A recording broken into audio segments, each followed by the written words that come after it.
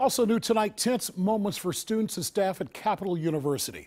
A shooting blocks away from campus this afternoon triggered an alert about a possible active shooter, telling everyone to find a safe place to hide.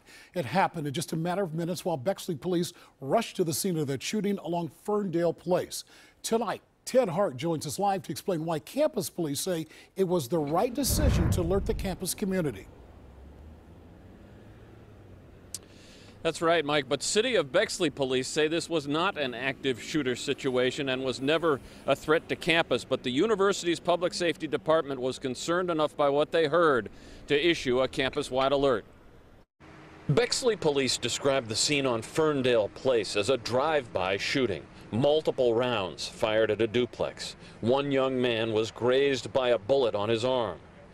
But Capital University officers heard the city's radio traffic, heard that suspects were headed east toward College Avenue, and put out an alert, referring to it as an active shooter and urging campus staff to seek safety. I read my phone. I was shocked that it was so close that something was happening like that. Max Marcillo is working as an instructor at a middle school camp on campus. So we just tried to keep all the kids within the building, nobody leaving the conservatory to go over to like the Convergent Media Center nearby or anything like that. Bexley police found a gun on the front lawn of a home on College Avenue and were questioning a couple of suspects.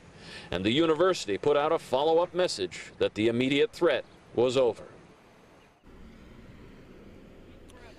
And the university issued a statement late this afternoon saying that it holds to the belief that it is best to alert early for incidents that pose a significant risk rather than waiting for a situation to fully evolve.